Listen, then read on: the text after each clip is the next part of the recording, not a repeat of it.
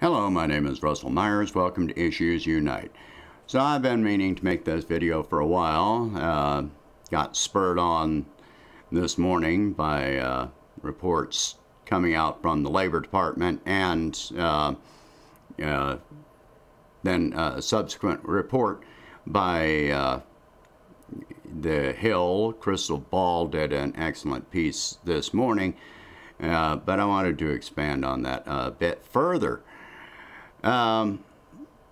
So the unemployment reports came out for April, and where they had expected to add more than 1 million jobs, and keep in mind, again, this is over the month before, so this is really, this isn't creating new jobs. This is, people being called back to jobs. These are reopening jobs that were there previously. So we're not advancing anywhere. We haven't advanced anywhere beyond where we were in January of 2020. And even I've pointed out many times, in January of 2020, we had already lost many, hundreds of thousands or millions of jobs compared to 2019. We were already on a downhill slide on the economy, on jobs, retail outlets closing right and left, small businesses failing right and left. So when you say, they were claiming that there were going to be over 1 million jobs added, and then they only added 266,000 jobs. So they missed that mark by 75%,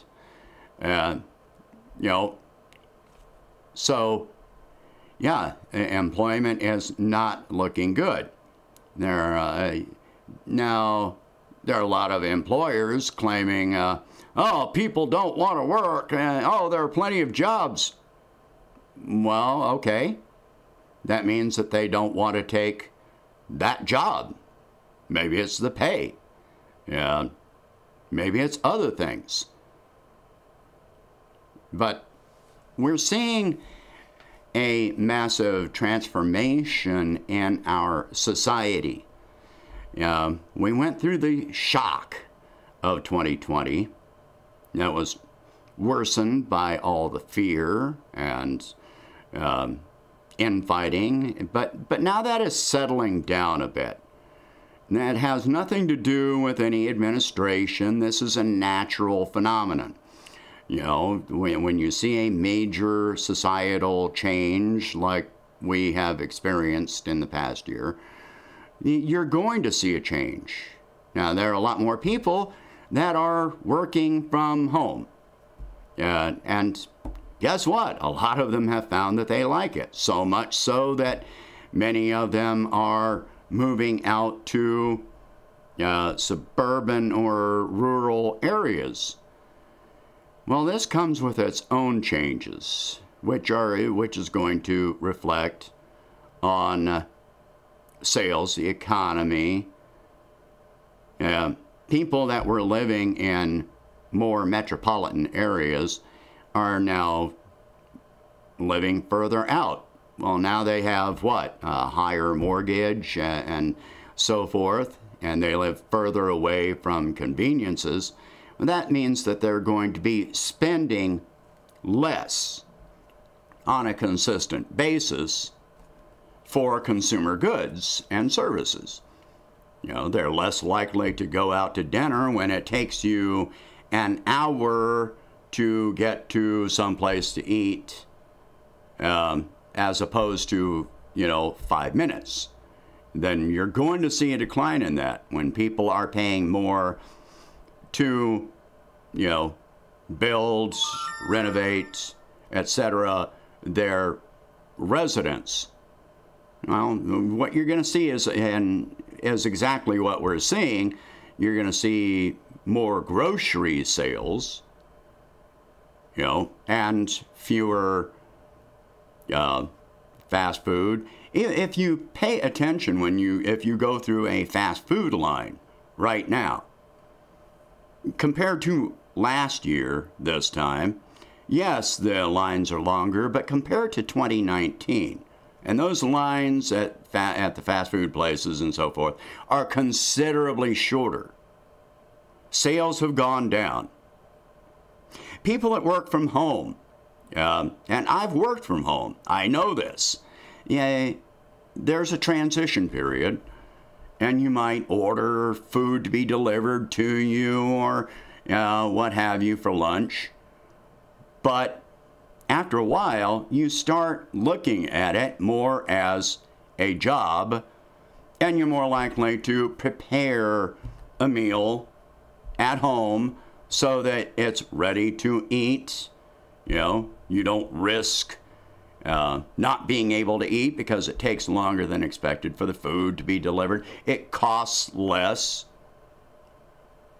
Yes, we saw a big spike in consumer durable goods last year, TVs and so forth. But this was people preparing for things that they didn't know how stable anything was going to be, even after this ended.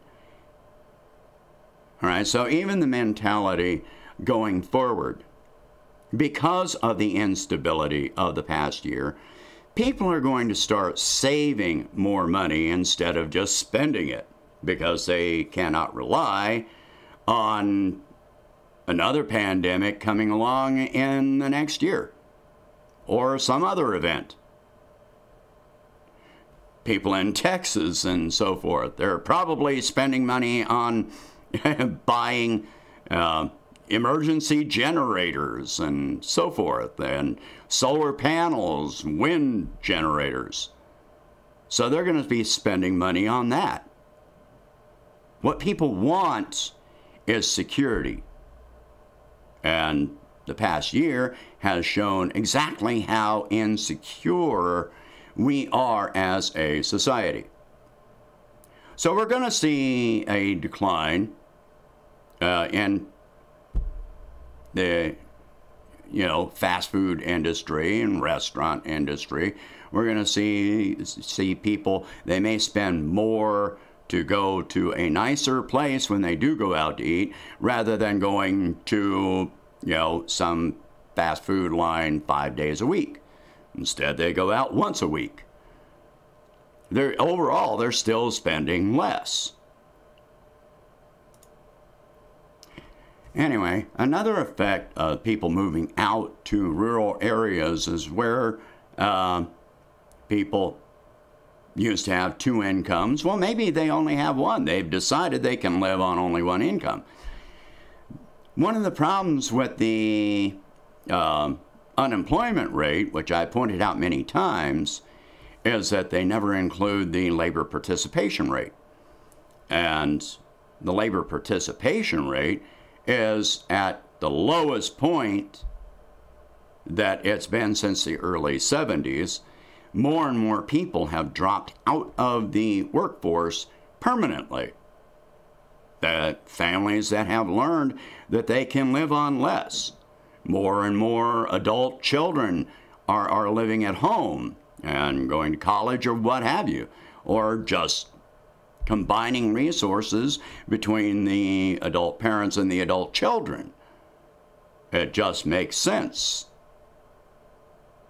And this is a good thing. Families are getting closer together. People are relying on each other more. And people are defining themselves in different ways.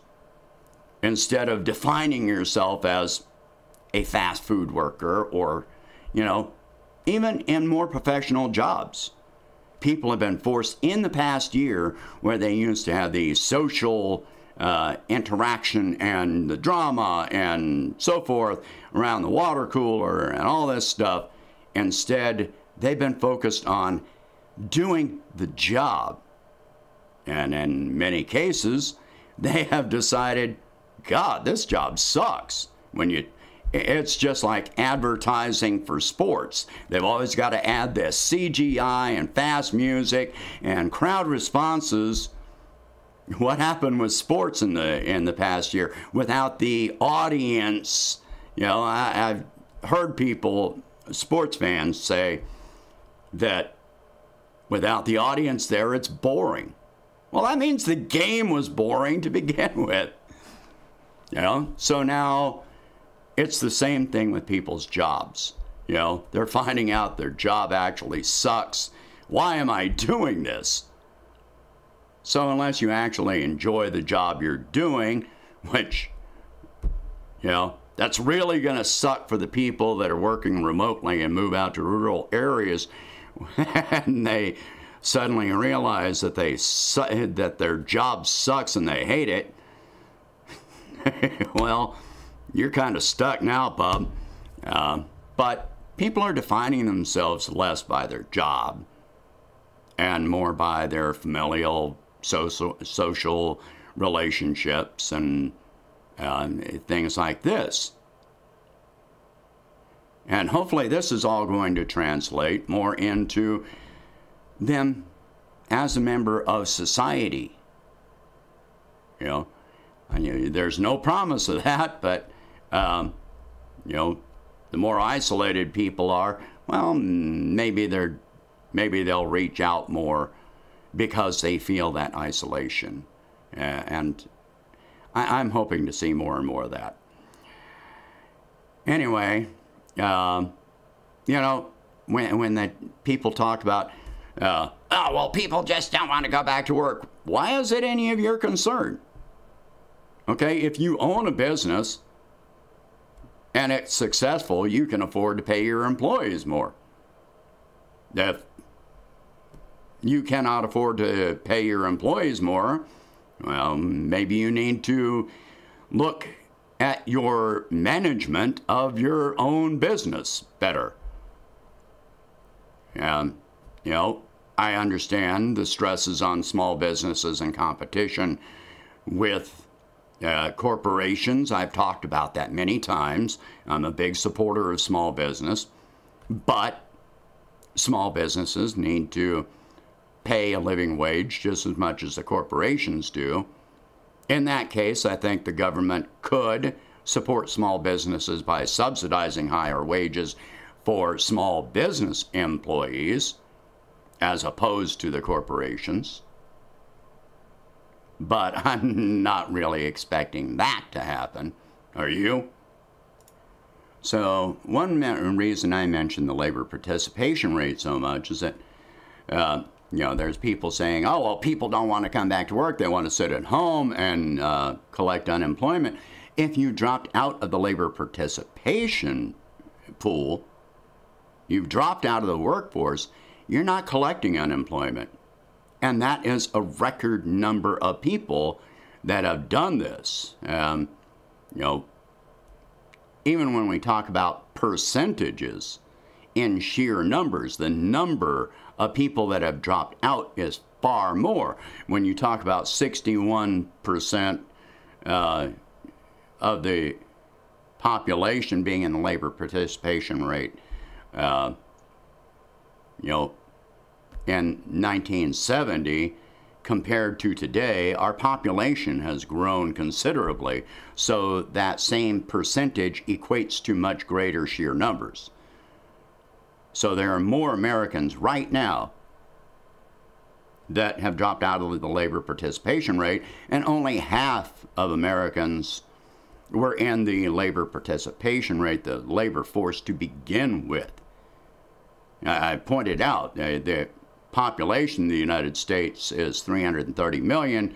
The labor participation rate is estimated at like 156 million. So less than half of Americans were in the workforce to begin with, and now more of them have dropped out.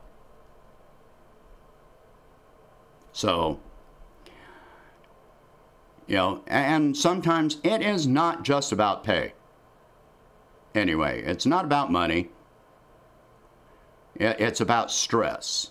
You can talk about subsidizing preschool and what have you, but look how many people work jobs with hours that are outside of the hours of preschool, and that still leaves them with a big problem. Maybe they don't even have kids. They've decided they don't want to spend an hour each way going to and from work in bumper-to-bumper traffic. They don't want to deal with an obnoxious, abusive boss. You know, a job that treats them like they are property. You know, obnoxious customers. Uber is having a big problem getting their drivers to come back. Their drivers just don't want to come back.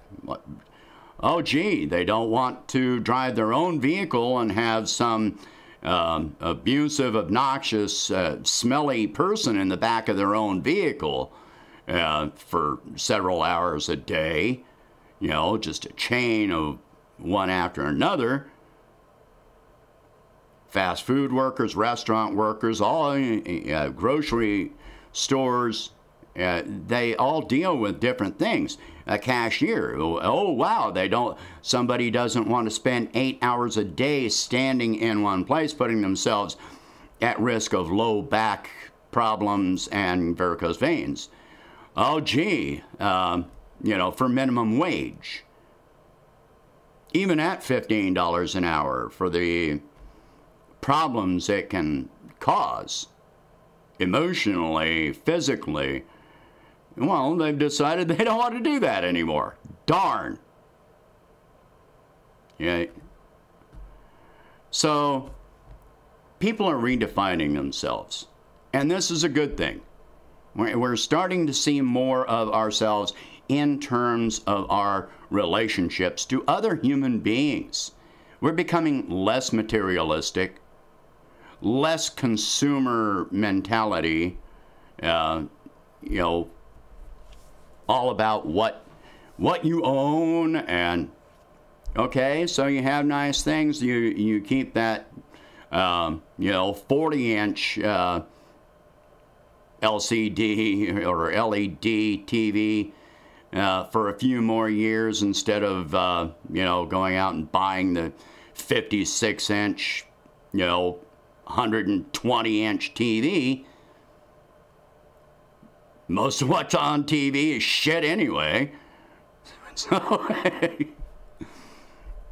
you know, people are just completely redefining themselves, and that means that we're redefining ourselves as a society.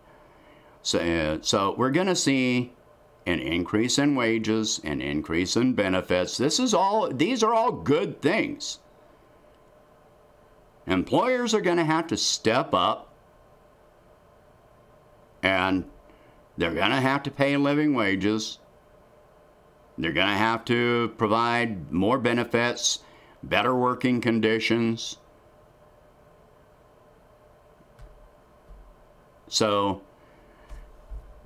you know, all of this I find to be very good things. All right, share this video, talk about these subjects. If you can, please donate $1 a month to help expand the channel, and I will catch you in the next one.